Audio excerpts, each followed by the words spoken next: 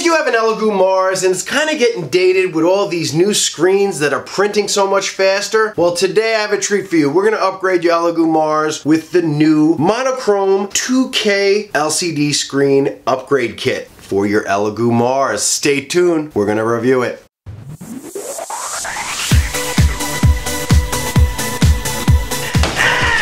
Crazy Will here from Crazy Will's Tech Show. Today, I'm going to show you how to upgrade your Elegoo Mars or your Elegoo Pro to a mono screen. A 6-inch mono screen brought to you by Chitu Systems. This is one of those rare occasions where I was looking at buying something and the company reached out to me and asked if I would review it. So I am very lucky because I was buying the screen and doing this video regardless if I got this given to me. But Chitu Systems did reach out to me and asked if I would review this screen. And gladly, did not tell them that I was going to buy it, said yes! Now if you have the Elegoo Mars, you're probably asking yourself, Will, why do I want this? If you're like me, you've replaced your screen quite a few times because the life expectancy of that screen is only 200 hours. The life expectancy of a mono screen is 2,000 hours. Plus, you're going to speed up your printing 25% faster. That's right. Instead of doing 8 seconds per exposure, it does 2.5 seconds per exposure. Big difference, saves a lot of time. You're making your Elegoo Mars or your Elegoo Pro a little bit bigger in space, you're adding more speed, and you're making the lifespan of this a lot longer. Now this retails for $49.99. They've been having sales here and there for $46.99, and that's the price of this upgrade kit. So a little bit more than a regular screen would cost you. Very good that it's in the same price point. So without further ado, let's get over to the workbench and see what it's like installing this screen. So this is what came today. I'm gonna open this up. It looks like it was taped down. Open this bad boy up. Looks like some metal pieces to fill in for the Elegoo Mars. Some tape pieces, and very nicely, neatly tucked in, looks like the new LCD screen, the 6-inch one. And that's what the screen looks like. Connection looks the same, and that's the new screen. So we have the Elegoo Mars here. You had a toolkit that came with it. All we have to do is use the Allen key and take some parts off. So the first thing we're going to do, just going to go right here and go ahead and pop these out. Go around to the other side and pop these out as well.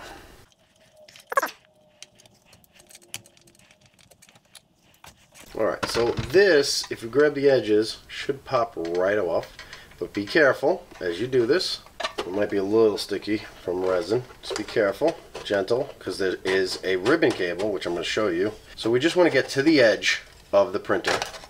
You're going to turn it on its side. If you look right there, there's a ribbon cable. So what we're going to do is we're going to detach this ribbon cable because it'll make it easier to work on. Let's go ahead and push down on this tab. And be gentle. Just push down on that tab just like so, and peel the tape up, and this should come right off. Just be gentle with this cable. Alright, and then we'll take this piece and we'll put it off to the side. Alright, and this will give us access to the board right here. So what we want to do is right here there's a piece of tape. I'm going to peel that tape off like so, and then we're just going to gently with your nail pop this off like so. That's it. Now the screen is disconnected. Now we have to get the screen up. This is still a good screen, so I want to be gentle with this, and I did place the screen in here with the original tape. I'm going to try and gently peel it up. Yours might be a little bit harder. You might have to get a spatula or something. I know that this isn't because I had to take this off because I thought something was wrong with my printer. So I'm going to gently just go along the bottom here. I'm just using my nail. You can use a spatula that came with your printer. You can use that as well. And I'm just going to gently pry that up. I need to go back to it. Well, the next thing we want to do is I want to get under here to get holders, the vat holders off. So we're going to go for that next.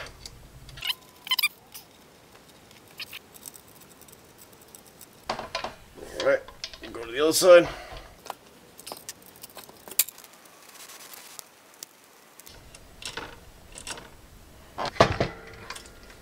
Now that's done.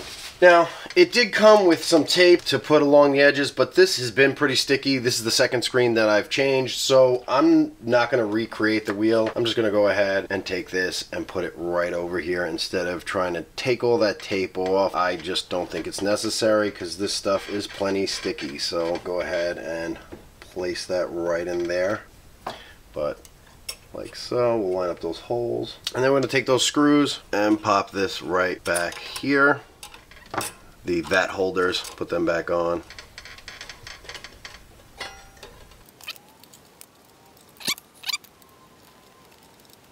So far, this has been a pretty fairly straightforward, simple process. So for anybody that doesn't think they can do this, I beg to differ.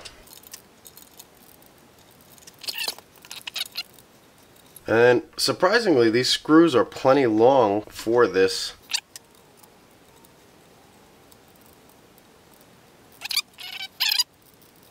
I'm going to hit this with some alcohol real quick and clean it because you might have accidentally touched it and we don't want to have that going onto our prints. So let's open this up, hit that real quick with a glass cleaner or a glass wipe. Your Elegoo Mars may not have a piece of glass here, mine does.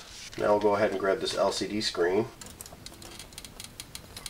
Alright, so that's supposed to go in there like that, but we need to push it over more. That's weird. So I'm wondering, do we bend it? It has to fit in that square, correct? I feel like something's wrong here.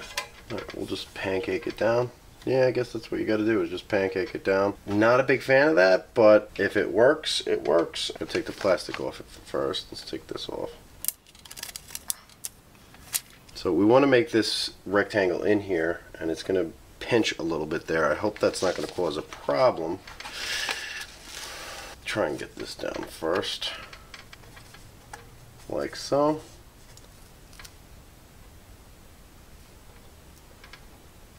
Try not to go too much over the screen. And I assume that's what you would do right there. Okay, that's all connected. Now we got this big old screen. Come around to this side now, and we're just going to connect this. This thing's always a pain in the butt to connect. Well, it sounds like it's in there. Screen is installed. Put this back in place, like so. Push it in. Put that pressure clamp right back in there. Push down on that, and push down on that right there. Alright, and for now, put that tape down. For now, I'm just going to push it on, and I'm going to leave it like that, and I'm going to hook it up and hook in the drivers. That's the next step, and we'll put those screws back in after I'm done checking the drivers. Alright, so it wasn't that bad to install the screen. Now let's go over to the computer, get the firmware, and set it up for print. Alright, so here we are at ChituSystems.com. That's where we're going to go for the website. It is the 6-inch LCD upgrade kit for your Elegoo Mars. We're going to click on this because we're going to go right to that, and it's only $46.99. Alright, and we're going to scroll down to the bottom, and we're going to go, where do we download firmware? So we're going to go to download firmware. Now, this is throwing me off. I already looked at this, and it says it's the Elegoo Mars 2 Pro firmware. Maybe we're upgrading it, so I'm going to try it and download it. Worst case scenario, I can always download the older firmware. Minimize that. Open up that. Okay, bring this to the desktop because I just like to do that. We'll move that to trash. Minimize that. So what I like to do is we're going to open this up, and I actually just recently did a video on this. You can see that right here, how to update the firmware. But what I'm going to do is we're going to put it on the root file, and we're going to get the machine firmware, grab all that, throw it in there. Okay, grab this, throw it in there. Okay, and that is my jump drive. We're going to eject that. Alright, and we'll pull that out. Now that's ready for the firmware update. Alright, we're going to take that jump drive, stick it right in the back here, like so. Spin it around and connect it to power and switch it on. Just did a bunch of beeps. Now it's going to load. Now we'll go to print. CBD file. Hit print. Let it do its magic. Alright. Okay, now we got to reset the power. So we're going to go back here, turn it off, pull it out, turn it back on. Alright, now go to tools, exposure and test the exposure. And it'll do that little thing. And we have a screen. It looks good. We're gonna go back to the website here, and if you scroll down to the bottom, you gotta upgrade the firmware. We do all that. The next thing we need to do is adjust the settings on CHITUBOX. We're gonna skip the Pro because it's not the Pro, and we're gonna go straight to the Mars. And this is what we gotta change. If you have the Pro, you go up here and you follow this. But if you have the Elegoo Mars, we gotta do this. So I'm gonna put this off to the side. We're gonna open up CHITUBOX. I'm gonna go to settings. We're gonna add printer. We're gonna go to Elegoo Mars, and we're gonna go to Elegoo Mars Pro 2 right here. We're gonna grab that machine. We're gonna hit OK. Alright, so from here, I'm gonna change the name of this printer to Elegoo Mars instead of Pro. I'm gonna put upgrade. Okay. Hit enter to that, so that way I know it's not a real Mars 2. And from looking at the screen, it looks like everything stays the same except the build offset area. This should be 7. This should be 4. This should be 4. And this should be 2.5. If we look at it, that's what it looks like on the website. So now everything should be set and ready to go. Nothing else has to be changed in this. So now we'll keep it on this one. We'll exit out of here. We're gonna go ahead and import the Deadpool. It's just a model that I do to judge how a printer's doing, because I have one done already, so we can see how much faster this is and how much better detail it is. That is the scale of the model. The resin I'm using is Janghe Conjure Tough. I did a review on it. You guys can take a look at that right here. I'll leave a link in the description. It looks like it only has one profile for the Elegoo Mars Pro, so we're gonna just go with that. We're gonna go ahead and slice this and see how long it's gonna take. And I can already see it's gonna be 3 hours and 8 minutes. That's crazy. And just to give you guys some reference, if I go back and I change the settings, this is why I kept the Mars in here. Okay, and I slice it for this one. Almost 5 hours you're looking at. That's quite a significant amount of time. It saves you in printing, and not only does it save you in printing, but it's saving the screen, and that's why the screen's gonna last longer. It's a desktop for now, and I'll transfer the file, and we'll start a print. Alright, so that's how you set everything up. That was over 2 weeks ago, guys, that I set that up, and I did quite a few prints. I did have a problem, that's why it's been over 2 weeks. Usually I only test the product for a week, with the prints looking like this and creating a film. Now I thought it was the screen, and I'm going back and forth with them, Well, it turns out it was this little USB stick, and it turns out this was the culprit. So if you're having any problems printing, I just want to share this with you. Your USB stick might be going bad. So as soon as I changed out the USB stick, everything's been coming out great. The print still came out great, it just would leave a film. So far I'm very happy with the screen. Let me show you some of the prints today. The first one I tried was the Deadpool, because that's my go-to print, because it doesn't need any supports, and I can kind of see the detail, and I know it really well because I painted it quite a few times. I really don't see a difference in the print quality. I did notice quite a bit in the speed, so you guys can take a look at this and see what the resolution looks like.